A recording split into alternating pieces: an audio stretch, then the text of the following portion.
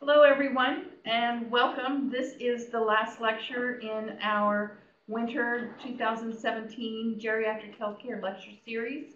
My name is Barbara Cochran, and I'm the director of the Deterney Center for Healthy Aging. I'm hoping you can hear me, but I don't know that you can see me. But things should be working fine as far as being able to see the slides. Um, I am from the School of Nursing, but I also represent the Northwest Geriatrics Workforce Enhancement Center, which is sponsoring this lecture series. And just a reminder that we will be starting up another lecture series in spring term, the end of March. I can't remember the exact date, sorry. But that will focus on Alzheimer's disease and related dementia lectures. And I know many of you are looking forward to that sort of general topic area.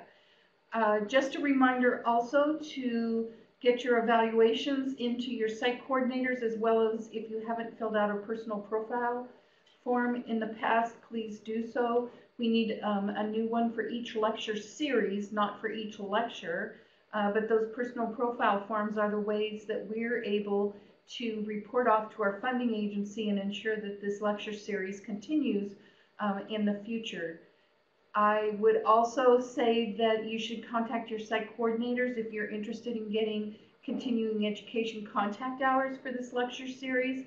Your site coordinator will have information for how you can log into the continuing education website and pay, I think it's 45 bucks, and then register and download the certificate for the lecture series, or at least the lectures that you have attended. Today, I'm very happy to introduce you to Bob Roshanravan. He is an acting instructor with medicine at the Division of Nephrology, assistant professor now, sorry. His research focus is to understand the metabolic mechanism linking reduced kidney function with impaired muscle function, or sarcopenia, an area well known to us in gerontology, contributing to mobility impairment and mobility disability. In particular, muscle mitochondrial metabolism links the metabolic derangements of chronic kidney disease with functional decline. So they're currently investigating the role of kidney function decline on muscle mitochondrial metabolism and muscle fatigue. Very interesting and hot topic of research. And furthermore, they're conducting randomized clinical trials testing the efficacy of exercise therapy and pharmacologic therapy on improvement of exercise tolerance and fatigue among patients with moderate to severe kidney disease. Today, Dr. Roshanravan is going to speak with us about kidney disease and functional decline in older adults, and welcome. Thank you very much. Thank you so much for the opportunity to speak today. As Dr. Cochran had mentioned, I'll be talking about kidney disease and functional decline in older adults. The outline of my talk today is to basically give you an introduction of how we measure kidney function and what is the definition of a chronic kidney disease, as well as talk about some of the management issues in older adults with chronic kidney disease and how they differ from our approach in younger adults, as well as then proceed to talk about functional decline in kidney disease, the pathophysiology of functional decline, and the epidemiology of functional decline in kidney disease. And if there's time, get into a recent area of a hot topic, which is dialysis versus conservative management in CKD in older adults. So measurement of kidney function is currently estimated using what is commonly called estimated glomerular filtration rate. And the marker that we use to estimate glomerular filtration rate is a muscle-based compound, which is creatinine. And although we are looking at estimated glomerular filtration rate, the kidney does much more than just filter. It does much more than filter out. It also does things actively, such as secrete and reabsorb. So to simplify it to glomerular filtration actually overly simplifies the role of kidney in actually its metabolic regulation. And here you can see that phase 1 in this diagram is essentially just the basic filtration across the glomerulus, which is a bundle of epithelial cells and endothelial cells that filter the toxins. And then in the proximal tubule, there's a process of reabsorption and secretion.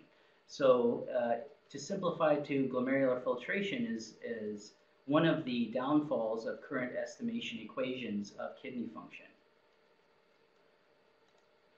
As I mentioned, the main marker that's used to assess glomerular filtration and kidney function is serum creatinine. And it's important to understand that the association of serum creatinine with glomerular filtration, a estimate of kidney function, is not linear in and of itself. There is quite a bit of imprecision at higher ranges of estimated glomerular filtration. There's inherent problems also with measurement using a muscle-based marker such as creatinine. It can be obviously confounded by a muscle mass and issues that may affect nutrition, such as just malnutrition, amputation, and also cirrhosis. Liver disease patients often have low muscle mass, so creatinine can actually be less specific in those patients. Furthermore, because creatinine is also secreted, there can be confounding effects by medications, such as trimethoprim, which is in Bactrim, cimetidine, and some antiretroviral medications such as cobicistat and pyrimethamine. Across multiple epidemiologic cohort studies, there has been demonstrated to be a strong association of reduction in kidney function, both with estimated GFR and albuminuria, another indicator of the diminished integrity of the glomerulus in filtering proteins. So in patients across cohort studies, you can see that in the top left, where the y-axis is the hazard ratio or the risk of cardiovascular mortality, and the x-axis is glomerular filtration rate, there is a nearly continuous decline in the risk of cardiovascular mortality with increases in glomerular filtration rate. On the bottom left figure, you can see that when you stratify it by albuminuria, you also get a consistent association within the strata of albuminuria, such that the lower levels of albuminuria have essentially a lower risk at each GFR. So there seems to be an effect modification of the association, whereby there is a synergy between lower estimated glomerular filtration or kidney function and worsening albuminuria on the increased risk of cardiovascular mortality. Notice on the bottom left corner that as you get into higher GFRs, there seems to be an increased risk. So it almost has a U-shaped association. That U-shaped association has a lot to do with the imprecision of the estimation of kidney function at higher GFRs, or glomerular filtration rates. So what is the definition of chronic kidney disease? Well, chronic kidney disease is having either markers of kidney damage or decreased function of the kidney, and that's been persistent for at least 3 months. And markers of kidney damage, which I mentioned earlier, is a diminished integrity of the filtration barrier, which can manifest as increased albuminuria. And albuminuria is defined as an albumin to creatinine ratio of 30 milligrams or more. 30 to 300 is microalbuminuria, and greater than 300 is macroalbuminuria. You can also see urine sediment abnormalities, such as abnormally shaped red blood cells. That can signify some compromise to the filtration barrier of the glomerulus. Then you can also see structural abnormalities. Sometimes having a unilateral kidney is an early stage chronic kidney disease, just having a solitary kidney. Then there's also functional aspects of chronic kidney disease, which is a decrease in the actual function, whether it be by glomerular filtration rate or creatinine clearance. There are multiple possible causes of chronic kidney disease. You can have direct kidney damage, exposures to toxins. You can also have oftentimes kidney damage from treatments, and among them, that's most important, and what we see in practice is often NSAID overuse, which can result in acute kidney injury. You can also have genitourinary anomalies, such as recurrent kidney stones or obstruction or vesicoureteral reflux.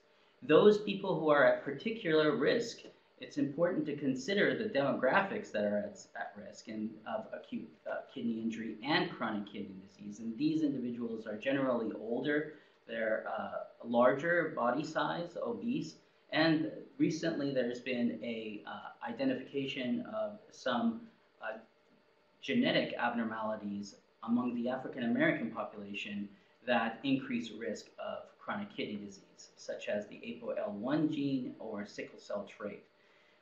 It's also important to recognize that there is an additive effect of multiple acute kidney injury episodes on the progression of kidney disease.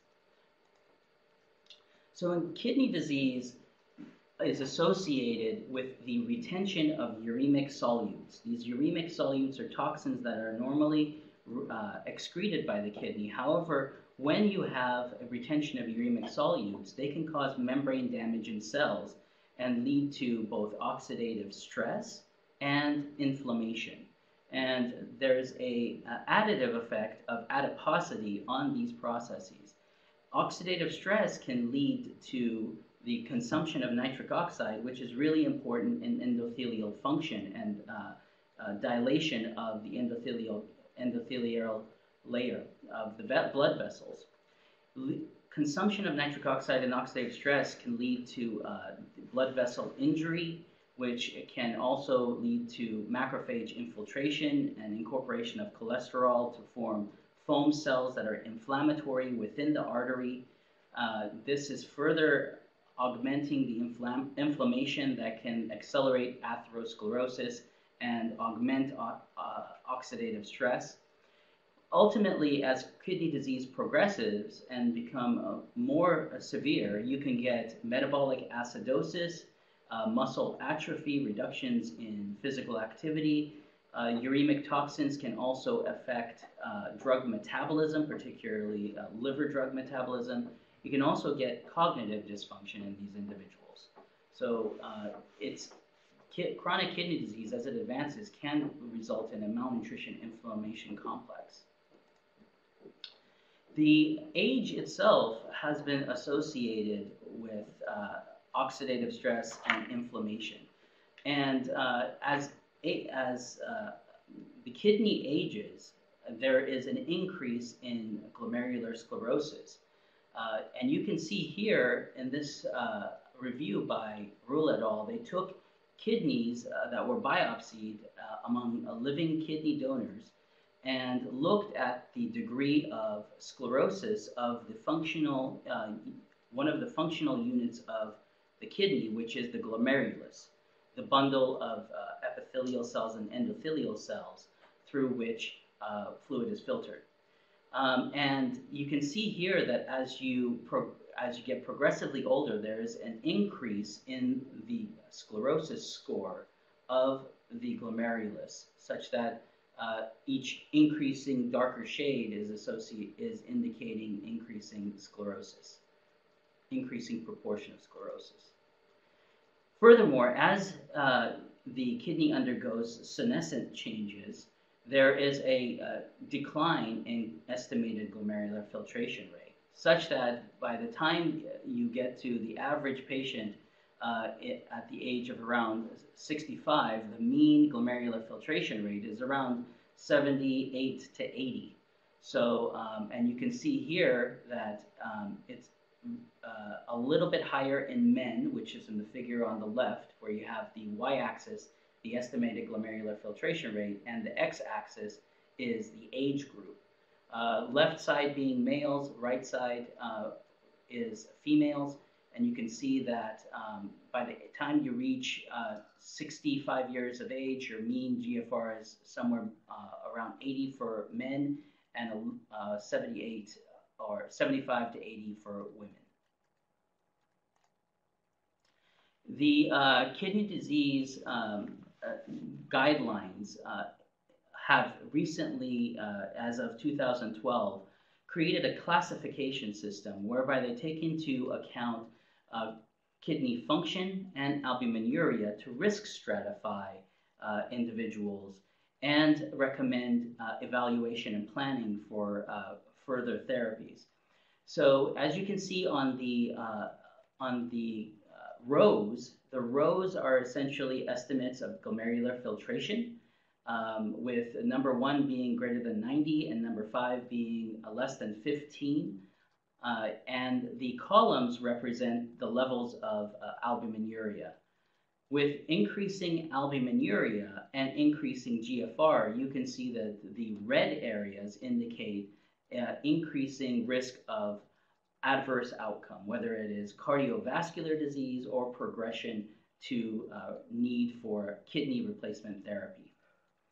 On the last column on the right, you see the recommended evaluation and planning. And as soon as you get to a stage of GFR less than 45, there is concern for the onset of what is called CKD mineral bone metabolism disorders, or renal osteodystrophy, whereby there is an approach to make sure that PTH is not elevated and that calcium and vitamin D is adequately addressed in these patients. As you get worse kidney function, then you have the onset of anemia, and there is more aggressive intervention for control of potassium and phosphorus in the diet.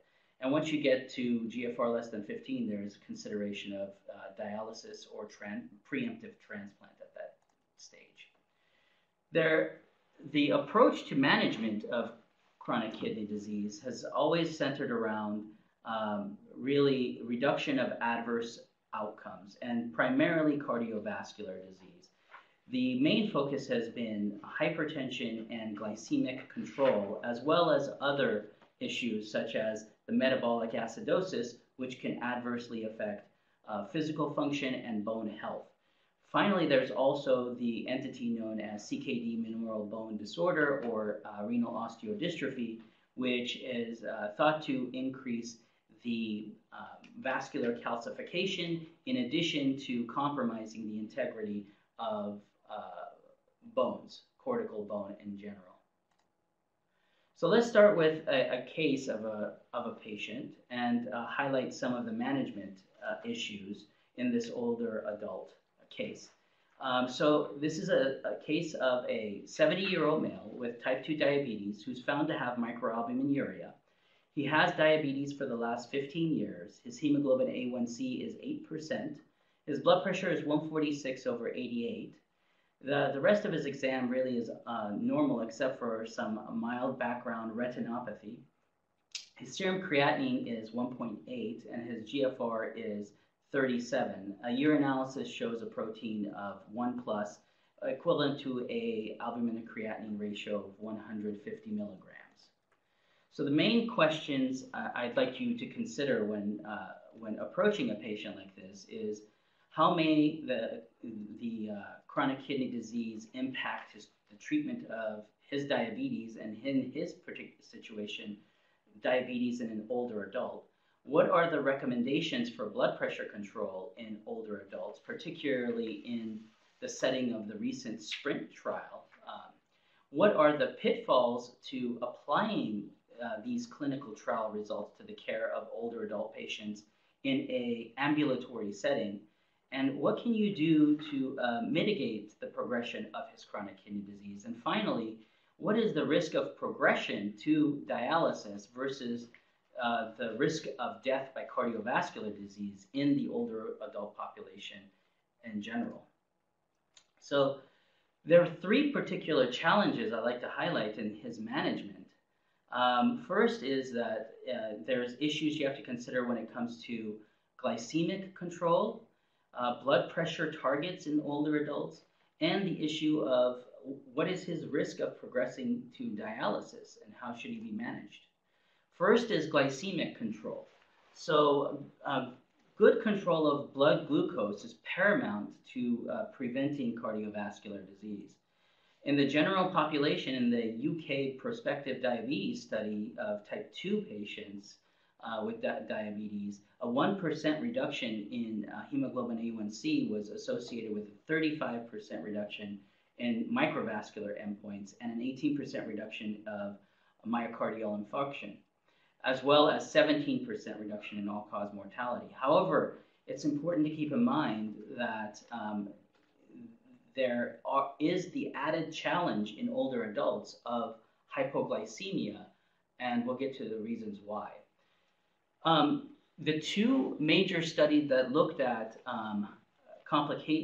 essentially the benefits and potential complications of glycemic control were the DCCT EDICT trial in type 1 diabetics who were incident diabetics, meaning that they were newly diagnosed diabetics, and the ACCORD trial, which looked at intense versus standard glycemic control in a more prevalent, high-risk diabetic population.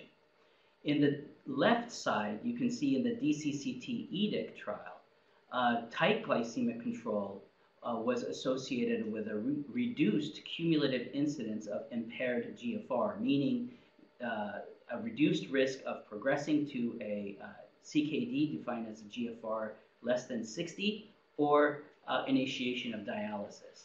And the intense glycemic control diabetic therapy essentially was a hemoglobin A1C less than 8.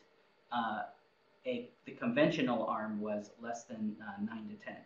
Now you contrast that benefit with what is seen in the ACCORD study, where they had prevalent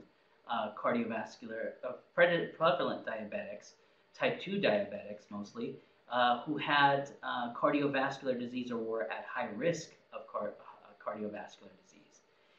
Tight control, where they got their hemoglobin A1C down to 6.4%, was associated with a higher risk of all-cause mortality compared to standard control.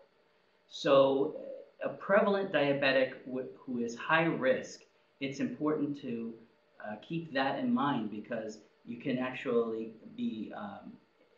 cause more complications, whether related to hypoglycemia or not, and adverse outcomes. So translating that to what is the current recommendation for targets in chronic kidney disease, it's not as intense as the intense arm of ACCORD. The current guidelines for patients with CKD indicate that you should target a hemoglobin A1C of around 7% to delay progression of microvascular complications of diabetes. Part of this is also related to the fact that hemoglobin A1C is not as reliable an indicator of mean glucose concentration in patients with CKD. You can see there are two slopes there. The y-axis here is the hemoglobin A1C, and the x-axis is mean glucose. And you can see that the correlation coefficient for those that do not have CKD is quite strong at 0.66. However, it's a much more shallower slope and poorer correlation in those with more advanced chronic kidney disease. One population-level study looked at the question of whether or not chronic kidney disease and just reductions in GFR in general, as well as albuminuria, predisposed diabetics to hypoglycemia.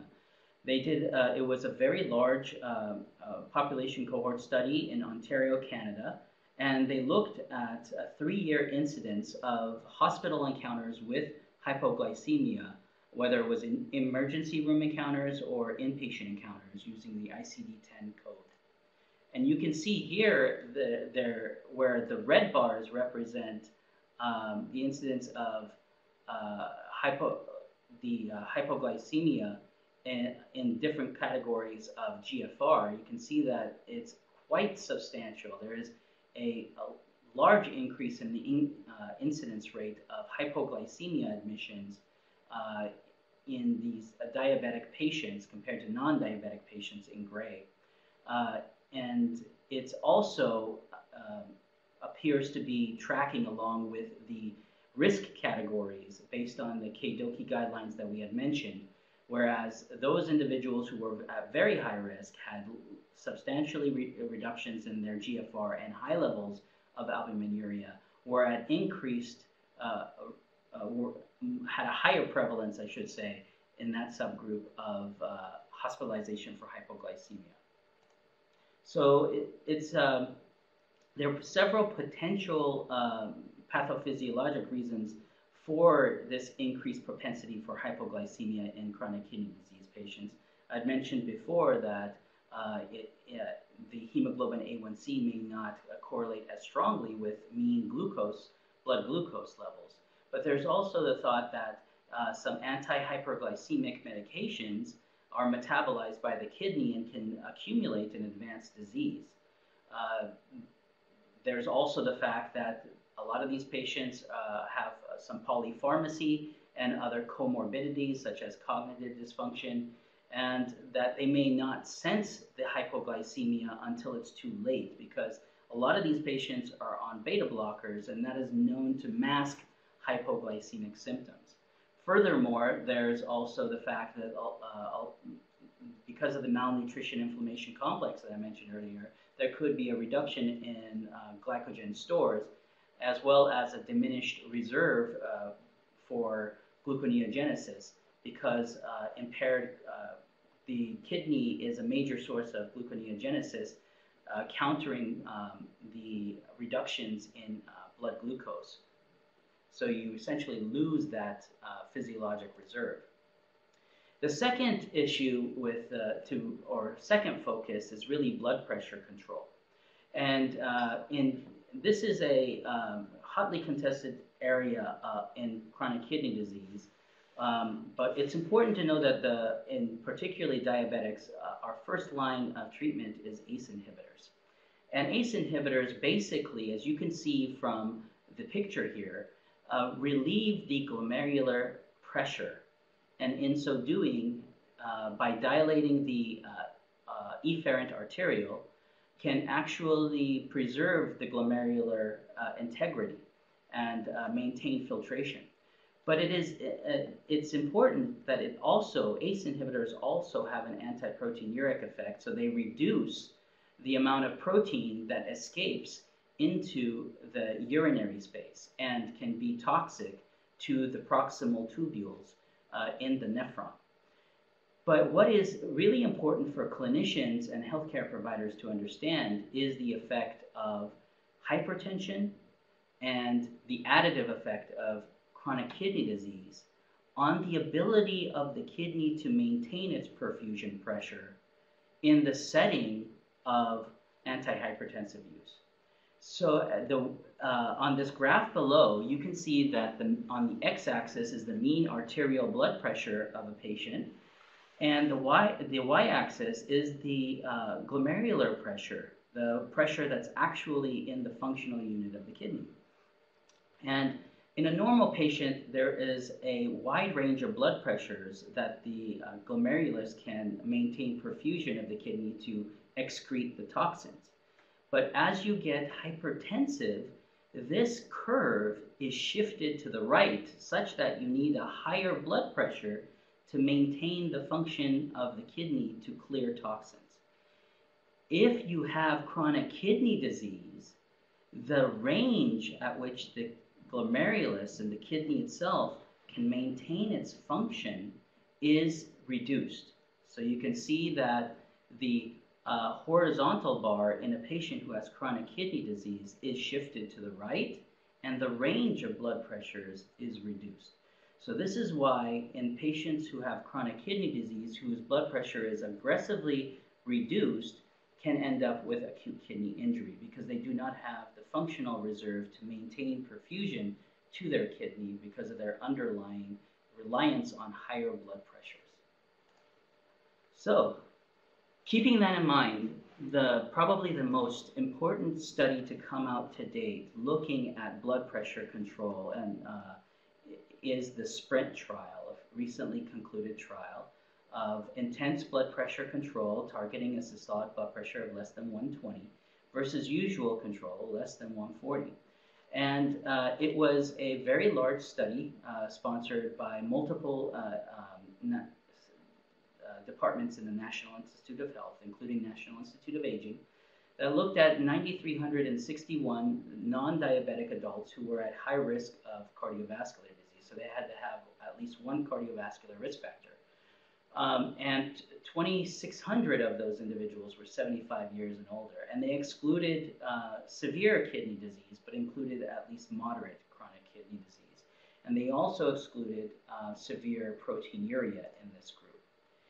What they noticed is that in the intention to treat analysis, that there was a substantial reduction in both their primary outcome, cardiovascular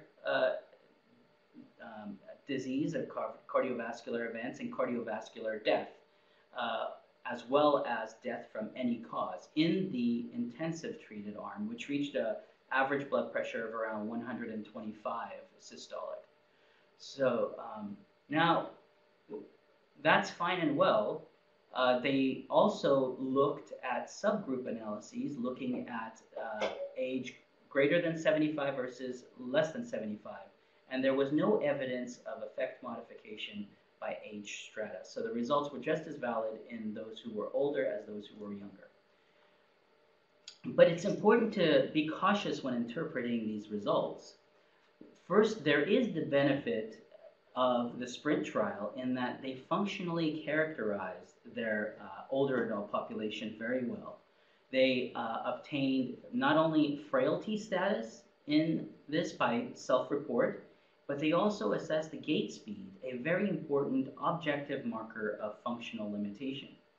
And what you can see here in this article by Supiano in journals in JAGS, there wasn't any statistically significant association of frailty status with adverse outcome or gait speed status with adverse outcome. So those individuals who were frail did not have a statistically significant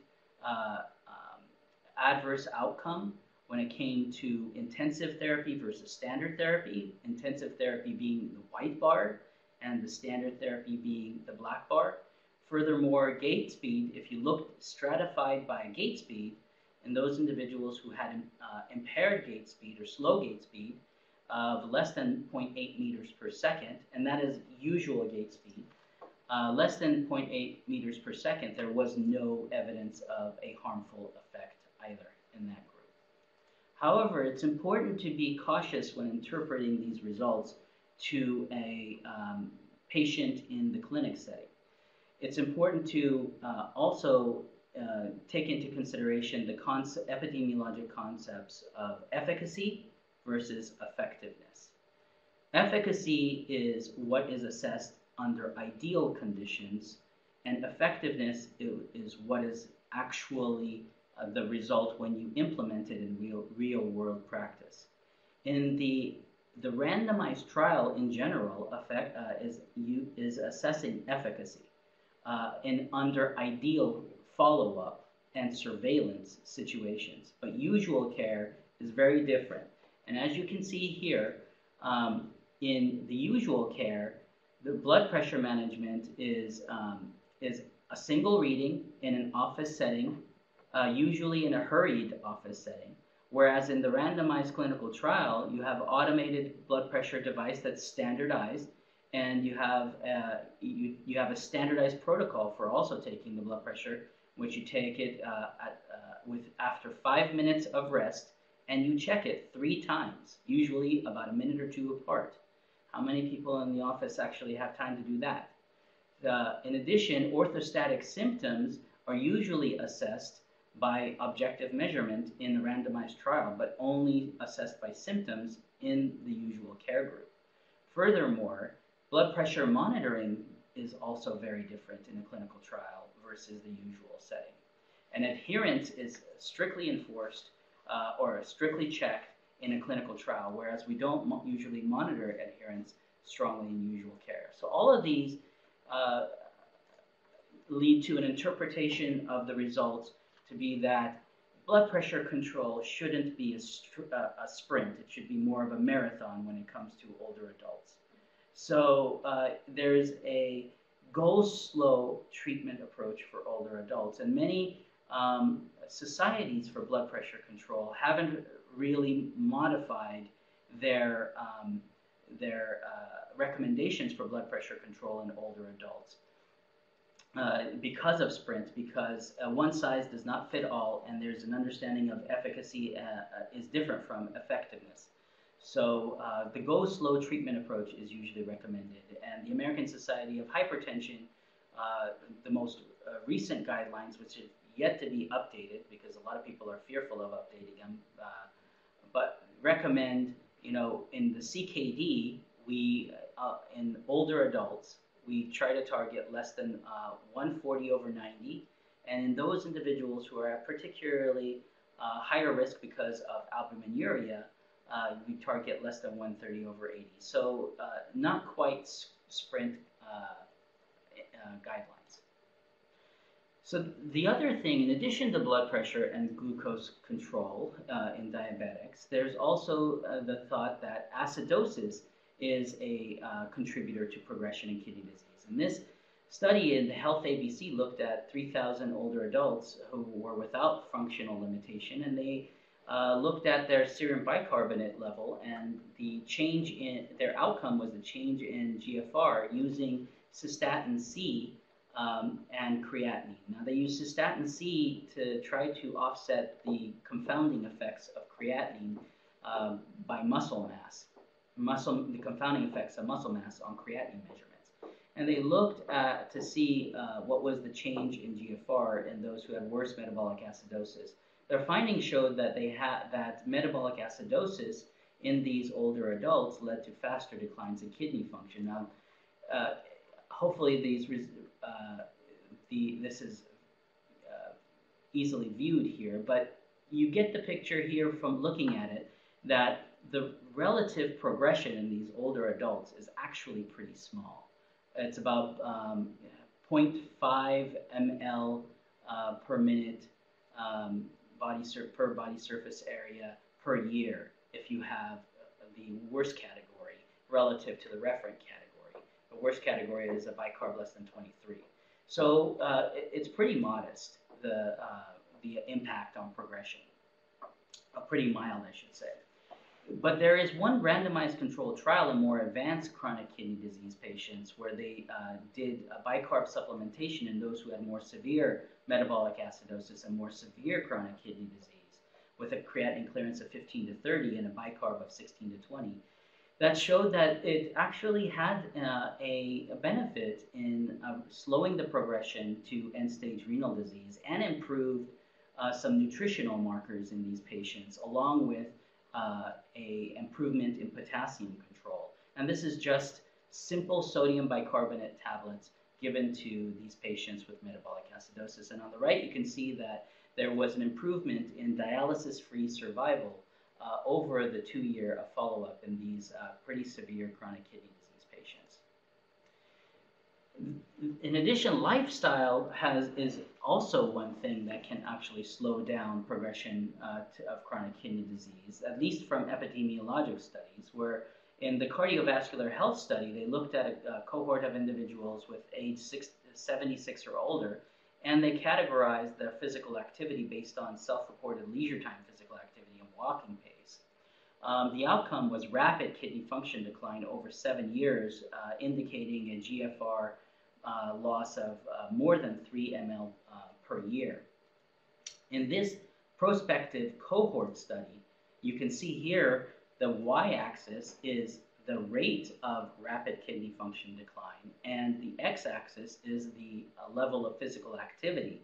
So the higher the number for the physical activity score, the more active they were at baseline. And you can see that at least from this epidemiologic cohort study, those that were most physically active had the lowest rate of rapid kidney function decline. But it's important to take a step back and look at what really is the risk of progression to dialysis versus the risk of cardiovascular disease in the older adult population. And this study, published in JASN by Ann O'Hare, was one of the first to look at a large population of veterans, over 200,000, and estimate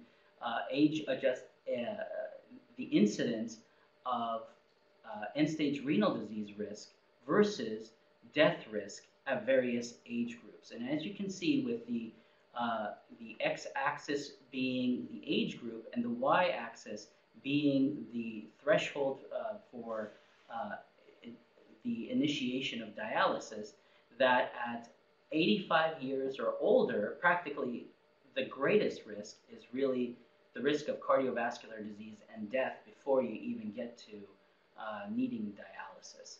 So 85 years or over, the risk of, and with advancing age in general, the risk of death vastly supersedes the risk of progression to dialysis. The last complication that we try to really address in order to reduce the risk of complications of chronic kidney disease is really the CKD mineral and bone disorder. And as you can see, CKD leads to abnormal levels of parathyroid hormone and phosphorus, as well as an inability to convert vitamin D to active vitamin D.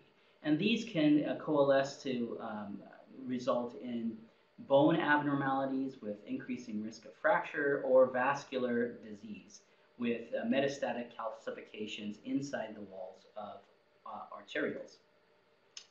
And here you can see on the left is a relatively complicated figure, but I want you to know that the main thing that happens with reduction in kidney function is really reduced phosphate excretion. So your phosphate goes up, and the phosphate is one of the factors that stimulates PTH production.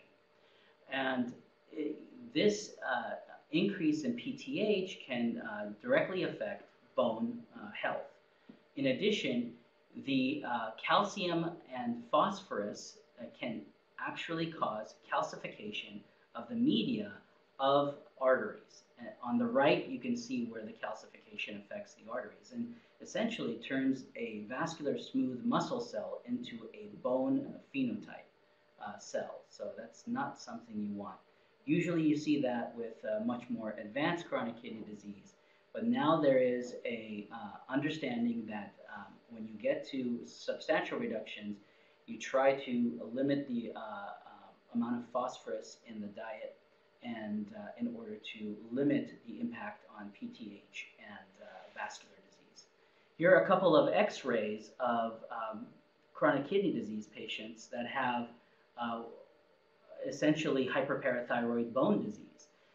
What you can see on the left is the spine, and that's a sign considered to be the rugger jersey sign, where you have osteosclerosis on the end plates, and you have bone resorption in the body of the vertebrae. That can be seen. In addition, you can have resorption of bone in the distal phalanx of the hand, which you can see on the right. So true a resorption of bone. In this study that was recently published, they looked at the rate of hospitalization for hip fractures in patients who had non-dialysis chronic kidney disease and dialysis requiring chronic kidney disease, and compared it to patients without chronic kidney disease. And as you can see that even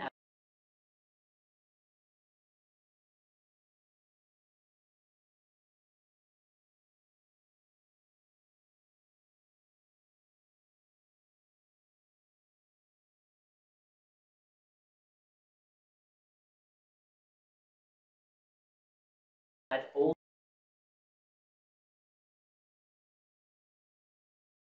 age,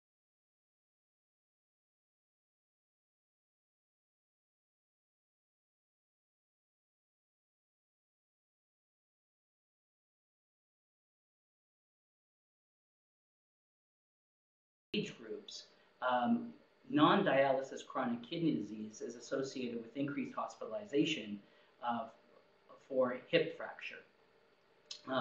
Furthermore, the complications from these hip fractures are greater, such that there's a higher risk of or higher likelihood of post-hip fracture mortality and higher resource utilization costs. So in summary, in this section, measurement of kidney function using serum creatinine, you have to recognize that it can be confounded by muscle mass, nutritional status, and certain medication use. Lower kidney function is associated with increased risk of cardiovascular disease and mortality. And when you're considering treatment in particularly the older adult with chronic kidney disease, you should be cautious in the treatment of diabetes and hypertension in these individuals to avoid adverse events. And among the very old, 85 or older, the risk of death by cardiovascular disease exceeds the risk of progression to dialysis. That's important to keep in mind. And lower kidney function is associated with higher hip fracture rates, particularly among older adults. So hopefully I haven't confused everybody there. Now for the section that's near and dear to my heart, functional decline in kidney disease. And chronic kidney disease is often considered to be a model of accelerated aging. And as such, it can be integrated, its pathology can be integrated into the model of the disablement process, particularly the Nagy model of the disablement process that's been empirically tested in the gerontologic literature. By this model, chronic kidney disease pathology can lead to insulin resistance, oxidative stress, and inflammation, impacting muscle function and structure. The muscle impairment can also be characterized as sarcopenia, reduction in muscle mass or function. And this can lead to manifestations of functional limitations, which is limitations in the basic tasks that are necessary for independent living. As the burden of the disease gets greater, there is an inability to meet the needs, the activities that are necessary for independent living, such as ambulation, and that can result in mobility disability. Throughout the course, as the burden of the disease gets greater, you can see that reductions in physical activity and ultimately different aspects of these domains of function, such as muscle impairment, physical or functional limitations, and mobility disability, can manifest as weakness, fatigue, slow gait, and physical inactivity, which are important components of the frailty phenotype, which we have shown to be associated with early initiation of dialysis or death. What is the physiologic basis? Well, it's becoming more and more clear that reduction in kidney function has effects on the essential functional unit of the muscle, the mitochondria. And the best study to look at this is in the murine model, the mouse model, where they took 5-6 nephrectomized mice and they looked at early phase changes and late phase changes in the muscle of these mice. And what they found is that early changes, they saw substantial increases in oxidative stress after inducing chronic kidney disease.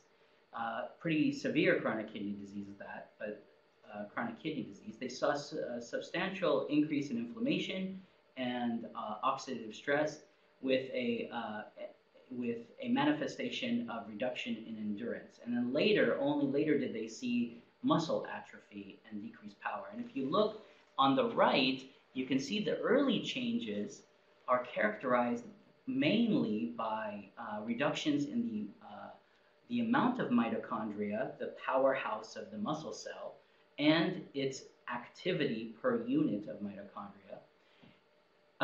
There was no change in muscle size in these animals. but there was a profound reduction in muscle endurance or running distance. Only later did this chronic kidney disease manifest as atrophy in the muscle. You can see the gastroc muscle right there, and reductions in power. So fatigue is quite prominent in chronic kidney disease patients, and a quite common complaint in chronic kidney disease patients, even when there is no deficit in actual strength. We sought to actually assess mitochondrial metabolism in our chronic kidney disease patients compared to control, and we used non-invasive imaging to actually look at muscle metabolism. And one way to do that is to use the MRS to look at ATP generation as well as optical spectroscopy to look at muscle oxygen use. The ratio of ATP generation to oxygen consumption is classically defined as the coupling ratio, which is a measure of the efficiency of mitochondrial metabolism, taking substrates, using oxygen to metabolize those substrates into ATP that's necessary to power muscle contraction. As you can see here on the top, compared to age and gender matched controls, our CKD patients had substantial reductions in the ability to use the oxygen to generate ATP, with thus a lower P to O ratio compared to controls. And even within the CKD population, it looked like those that had worse kidney function had worse efficiency in mitochondrial metabolism. We also looked at, in the older adult population, in the INCHIANTI study, which is a prospective study of the complications of aging in a northern Italian Tuscan cohort, probably the model for healthy aging.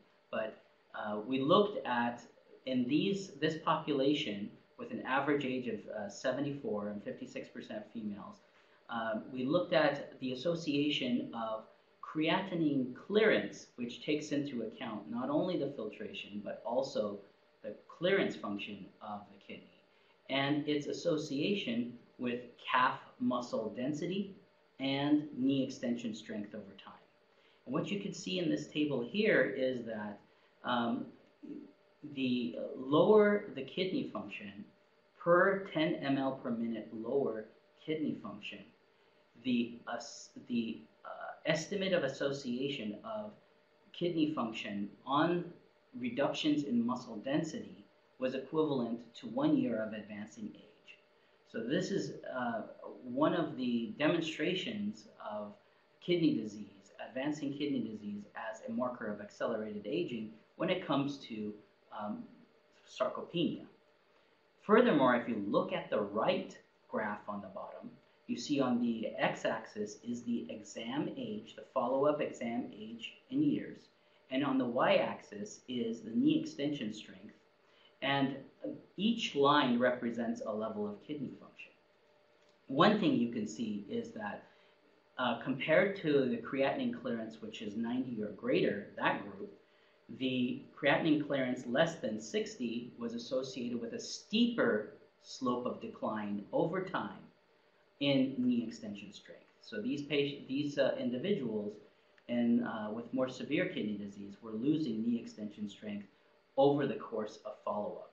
And you can see it's adjusted for body size, education, and age. Furthermore, chronic kidney disease can manifest as functional limitation. And one particular measure of functional limitation is usual gait speed, which is a potent measure of potently associated with all-cause mortality and mobility disability.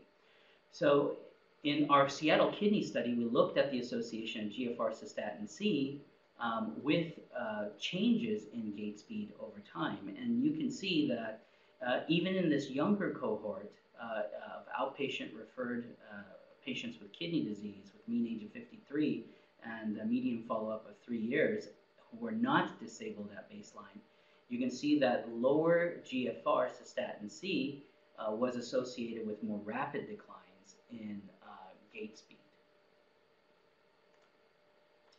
So there are several ways to assess functional limitations.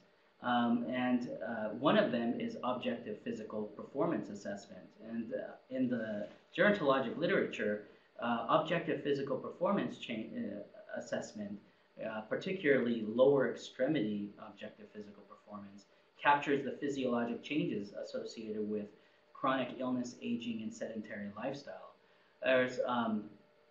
It's also associated with risk of disability even among the non-disabled individuals. And in some practices is considered a clinical vital sign of the burden of disease on patients. Poor physical performance and lower extremity tasks in particular have been associated in multiple populations with future risk of mobility disability, hospitalization, death in older adults. We looked at various physical performance tests in our chronic kidney disease population, first to characterize the level of decrement in these physical performance tasks and to comparatively assess the association of physical performance with death. You can see we categorized individuals into fast timed up and go. Timed up and go is basically getting up from a chair, walking 4 meters around the cone, and coming back to seated position, the fastest of 2 attempts. And we categorize them into slow, which is greater than 12 seconds, and fast, which is less than 12. That's commonly seen in the literature. And we saw that those who were slower were on average older, had a higher BMI, and a lower kidney function than those who were faster. But across the board, the lower extremity physical performance tasks were on average 35% worse than what would be predicted in this population based on age and gender. It's important to see that the strength decrement in our kidney disease population, the grip strength decrement, was no different from what would be predicted for age and sex. However, the lower extremity physical performance tests were much worse. And looking at a comparative association of these physical performance measures, there seemed to be a relatively strong association of poor physical performance and the lower extremity with mortality. And you can see that here, where usual gait speed, the slower your usual gait speed, the more time it took you to do a timed up and go, and the shorter the distance you walked in 6 minutes was associated with increased risk of all-cause mortality. Grip strength was also associated with death, but didn't survive adjustment for demographics and comorbidity. So muscle impairment, as we talked about, is one of the mediators of functional decline in particularly kidney disease patients. And we looked at how muscle endurance versus muscle strength is associated with both a combined outcome of functional limitation and mobility disability. In about 2,000 patients who were community-dwelling older adults in the health ABC population who had estimation of their kidney function. And the mean age of this population was 75, and we looked at isokinetic testing of their quadriceps strength over 30 repetitions to calculate total work, and we looked at isometric maximal strength. And the outcome in this population was called persistent severe lower extremity limitation, which is incident severe difficulty or an inability to either walk 1/4 mile on a flat surface or ascend 10 steps. And it had to be on 2 occasions 6 months apart, because these patients were called every 6 months and had an annual follow-up. And you can see here that on the left, the graph on the left, you see on the y-axis is the risk of persistent severe lower extremity limitation, and on the x-axis is the work, quadriceps work that's performed, divided by the size of the quadriceps muscle. And you can see that the greater the quadriceps work, which means greater muscle endurance, there is a reduction in the risk of this combined endpoint of functional limitation and mobility disability, self-reported. The association was also seen with the maximal strength as well. However, the association was less obvious after adjustment for comorbidity. It's important to note that this association also persisted in those patients who had chronic kidney disease in sub-analysis. There was no evidence of effect modification by kidney disease status. So now we get to the frailty phenotype, which I mentioned to you that each of the domains of the disablement process, each of the aspects of the disablement process can contribute to the overall frailty phenotype. But what is the frailty phenotype? Frailty is a terminal clinical syndrome of vulnerability that's characterized by slowness of gait, weakness, low physical activity, low energy, and weight loss. Across populations of older adults, it's associated with disability and hospitalization, along with death in older adults. We looked at the prevalence of the frailty phenotype in kidney disease patients versus the community-dwelling older adults, and in comparing the Seattle Kidney Study, which is had a mean age of 59 years and a BMI of around 31. Compared that to the gold standard cohort of older adults that was used to define the frailty phenotype, the cardiovascular health study, with a mean age that was nearly 20 years older and a smaller BMI, but equivalent level of disability. And you can see that the frailty prevalence was double in the kidney disease, younger kidney disease population compared to the older adult population by almost 20 years. Furthermore, the frailty phenotype in the younger chronic kidney disease patients captured mobility disability, such that the frail patients had greater than double the prevalence of mobility disability. Furthermore, if you looked at the risk of dialysis initiation, the frail individuals were more than 2.5-fold greater risk of initiating dialysis early or dying or initiating dialysis early compared to non-frail patients. And that was greater than the impact of just diabetes and cardiovascular disease alone. Important components associated with initiation of dialysis or death before dialysis were low physical activity and slow walk. Furthermore, there's another community-dwelling older adult population or community-dwelling adult population in the atherosclerotic risk in community study. In this study, there were about 5,000 patients with a mean age of 75.6 years.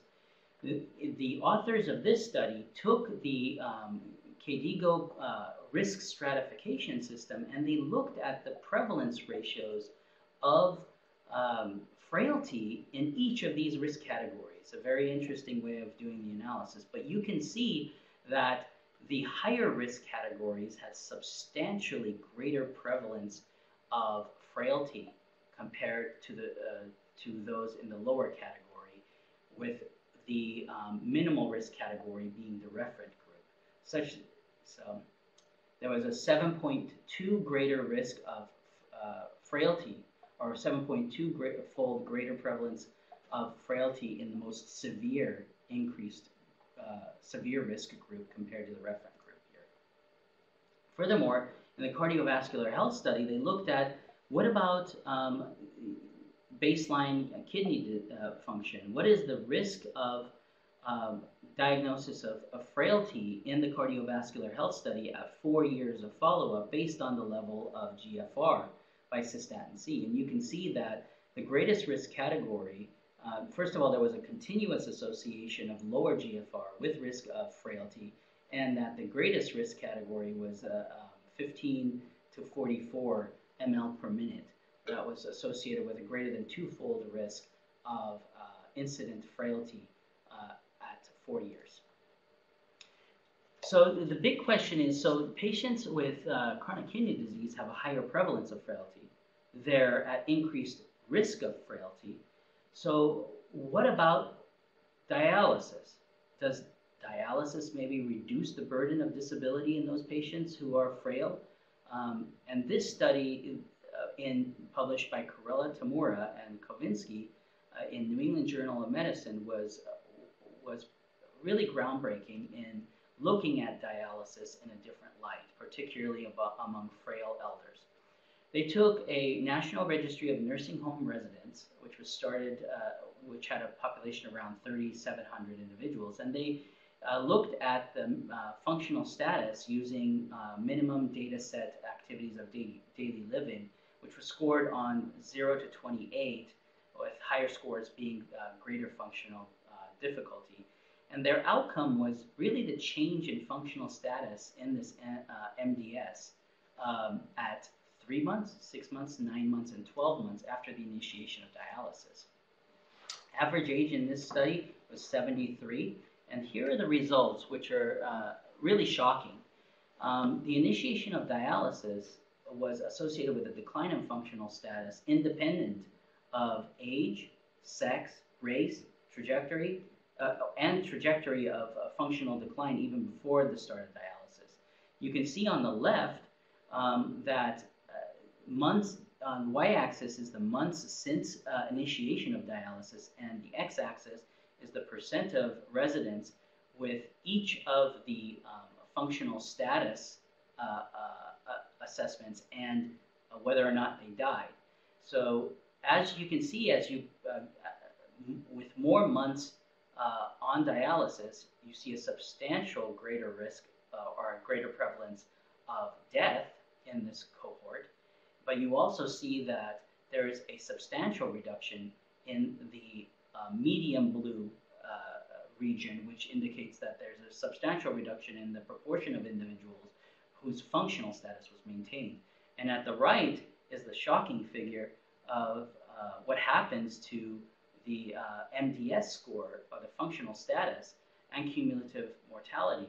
You see the dashed line in the center is 0, indicating the initiation of dialysis.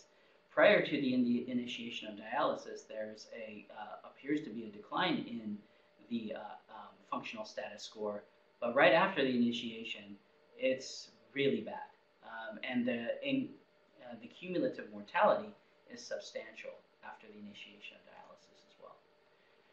You know, there is a potential therapy for probably less frail individuals who are on dialysis, and this recent trial in older adults, not older adults, but in dialysis patients, points to a potential lifestyle intervention that may improve at least physical performance and function. It's called the Exercise Introduction to Enhanced Performance in Dialysis Patient Trial, the EXCITE trial. And we were all excited about this trial when it was published. It's no pun intended, but six months personalized home-based walking exercise program to improve walking capacity and muscle strength compared to usual care. Really, this was the kidney disease community's response to the LIFE trial, which was vastly larger. But nonetheless, it's our first effort to see in a randomized clinical trials setting, can a home-based walking exercise program at least preserve physical performance? In these individuals, they were excluded participants who had severely limited mobility and high degree of fitness, as well as pretty advanced heart failure in this population. The basic intervention was a metronome that basically increased the cadence of walking speed. And the patients were asked on non-dialysis days to perform this walking-based intervention with increasing cadence. They started, their initial cadence was based on the level of their 6-minute walk distance, so they tried to assess function at that point, and then looked at it beyond that. And this is the results that they saw. They saw that there was a substantial improvement in the 6-minute walk test in those who exercised versus the control group. And there was a substantial increased speed at which they were able to perform the 5 times sit to stand. Furthermore, there was also evidence that there was a dose-dependent effect with those individuals who had more adherence to the exercise intervention, which was judged based on the pedometer battery. They had even greater gains when it came to these physical performance measures. But of course, there's a challenge to exercise, which is the high degree of frailty in the kidney disease population and the waning over time of adherence. So it's important to take into consideration the functional status of these patients before prescribing an individualized exercise prescription. And some experts have recommended that the preclinical mobility disability be assessed, as well as physical performance be assessed, to triage these patients into rehabilitative therapy, such as physical therapy, prior to the initiation of any exercise regimen. And there's very simple ways of doing this. On this slide here, which you have in your handout, is to just assess for if they have any difficulty in ascending steps or walking a quarter mile, or if they've modified their steps. Or you can take a very simple assessment of gait speed or SPPB to look at this. So in summary, CKD is associated with skeletal muscle impairment. The impaired physical performance is very common in patients with CKD and is strongly associated with mortality and mobility disability. Older adults with lower kidney function at increased risk of frailty associated with early initiation of death or initiation of dialysis. And among older nursing home residents, dialysis initiation is associated with decline in functional status. And early evidence suggests ambulatory exercise may potentially improve physical performance and muscle strength in dialysis patients. So I'm running out of time here, so I wanted to make time for questions. So I'll just go through this one study that looked at dialysis versus conservative management in the older adult population. It's a retrospective survival analysis of a single-center cohort study in the Netherlands, and it was one of the first to look at the comparative survival analysis of the patients who underwent conservative management versus those who underwent renal replacement therapy. And the main point of this study was that among those in the Dutch population, which is a relatively healthy population compared to our US population, the older than 80 years of age, there was no statistically significant advantage in terms of survival in that group. Among those that were 70 to 80 to 79 years, there was, however, some evidence of a survival advantage of dialysis initiation, but older adults did not. So, so the take-home points I'd like to highlight from this talk is that first, lower kidney function is measured by estimated glomerular filtration or albuminuria is associated with increased risk of cardiovascular disease and all-cause mortality. Second, that lower kidney function among the older adults in particular complicates the treatment of diabetes and hypertension. A go-slow approach and a more conservative approach is likely needed in these patients. Among the oldest greater than 85 years, the risk of death pretty much exceeds the risk of progression to dialysis in this demographic. And that lower kidney function is associated with sarcopenia, functional limitation, and increasing risk of frailty. Dialysis initiation among nursing home dwelling older adults is is associated with pretty substantial functional decline and increased risk of mortality, which should be considered when counseling these patients.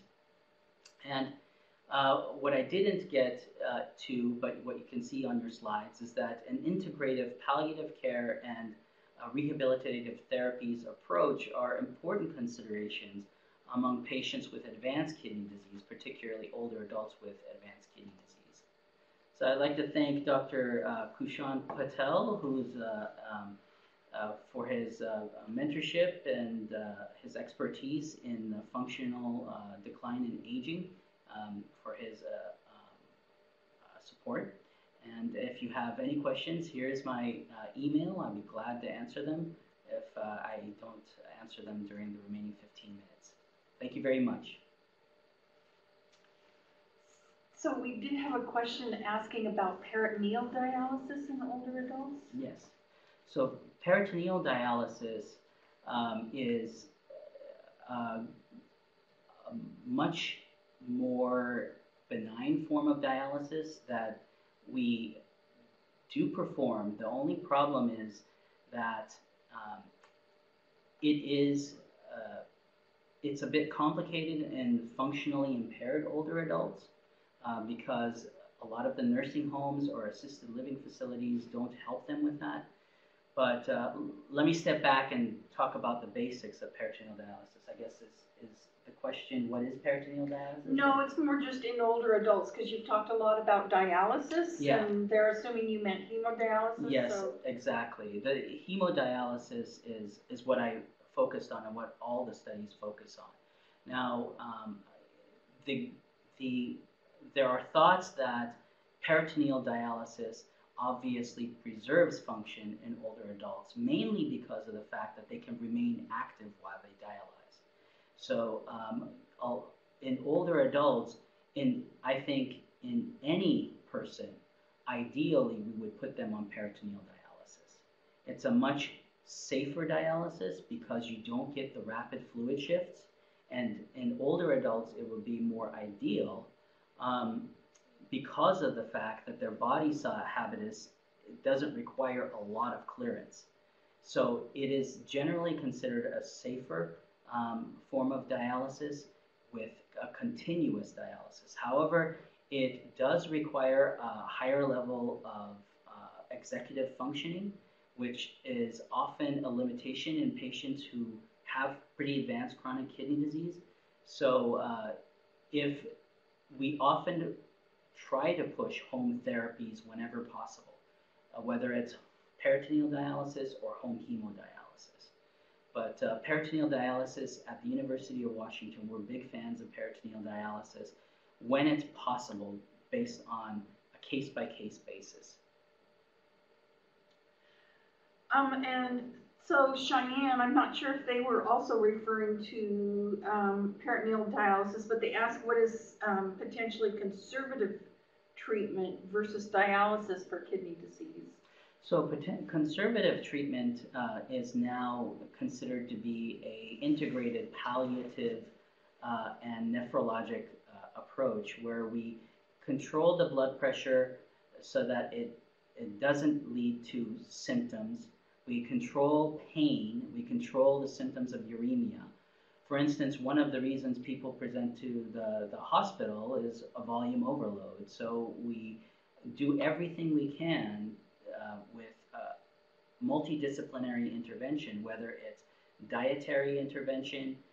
We also can give them binders on an outpatient basis to sort of prevent hyperkalemia from being an issue and address symptoms by escalating the diuretics if they need to. But it's really an integrative approach whereby there is a direct communication between the nephrologist, palliative care experts, and the patient and their caregivers of a conservative approach to management, such that we don't immediately reflexively jump to dialysis, but we consider the patient's perspective. We treat pain whenever possible, in that this overall, it's just a symptoms management approach. And here's a question: how do you treat a magnesium waster when other labs are normal? Controlling hypertension is an issue, I guess, for the case they're thinking of. A magnesium waster when other labs are normal? Mm-hmm. Well, you know, one of the ways you have to figure it out is, are they losing it from their gut or are they losing it from their kidney? That's a big question. You know, sometimes giving slow magnesium rather than giving mag oxide may help in that type of setting. But the big question is, are they really wasting it in their kidney? There are studies that show that PPIs can increase the risk of hypomagnesemia, but those studies are confounded by the fact that patients are also on diuretics, which also waste magnesium. So the question is, you know, nephrologists can assess a fractional excretion of magnesium to see if it's actually something that's being lost in the kidney or is it actually being lost in the stool. That's the first step we would take. If there is evidence of wasting in the urine, one of the culprits is diuretics as a possibility. So, but that's assuming that there is no inherited disorder. There are some inherited disorders that cause mag wasting, but think of PPIs, diuretics, and stool loss or kidney loss. So those are the differentials that we think about. And the question says, I'm thinking in terms of a stroke patient I happen to know who really doesn't want to do much for himself. So far as I know, his kidneys are working just fine right now, even though he is borderline diabetic. Any thoughts? And you might repeat a little bit of that. Yeah. So the question is, there's a patient who has had a stroke. He's a borderline diabetic, and he doesn't want to control his blood pressure very well, or I don't. Maybe that's what he means, but I don't know. So yeah. So I assume the question is that there's a patient who has had a stroke. He doesn't want to do much for himself. Doesn't want to do much for himself. This is always a big question, and it's whether or not, what are the reasons why he doesn't want to do things for himself. Patients don't usually act in isolation. There's social circumstances around which that have to be considered when looking at a treatment approach for the patient. What is the patient's living situation?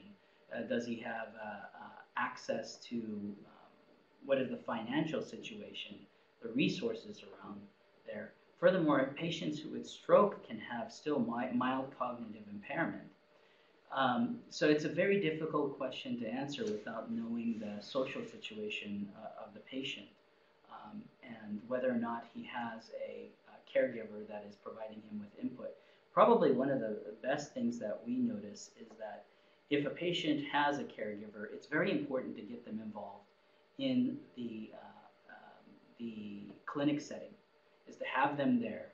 Patients with chronic kidney disease don't necessarily retain all that is said in a complicated clinical setting, and it's really important for the caregiver to be there.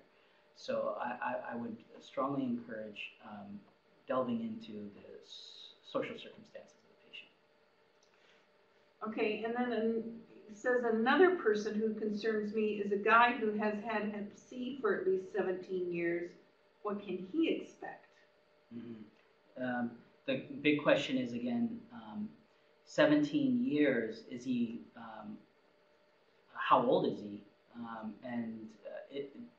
Is he, I mean, if we were to see the average Hep C patient at Harborview is an IV drug user. And so we often get patients who have amyloidosis in kidney and rapidly progress. But that's not necessarily the case for all patients who have Hep C. They can have chronic Hep C that is low level with no evidence of kidney function and dysfunction.